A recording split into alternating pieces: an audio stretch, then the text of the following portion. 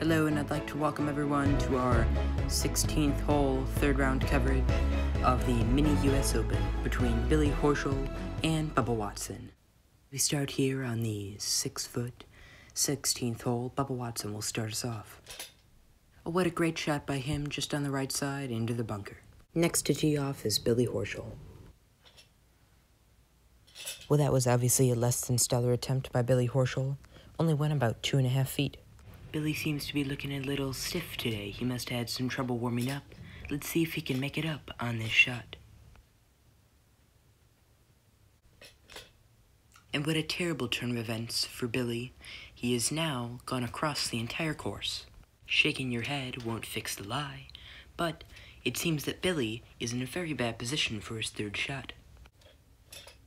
My grandma could have hit a better shot in her sleep, but this is where Billy is for his third shot. Ignore the giant foot in the picture, as Billy comes for his fourth shot here. Oh, what a beautiful lie. Nice touch, about half an inch from the hole. Time for Bubba to attempt his second shot on the green. Unfortunately, the goal is to get the ball into the hole. Here's his putt. Oh, went around a interesting ridge around the hole. Bubba for his 4, around a ridge, and he will tap that in for a 5. Billy makes the putt, but a 7 is not going to win it on this course.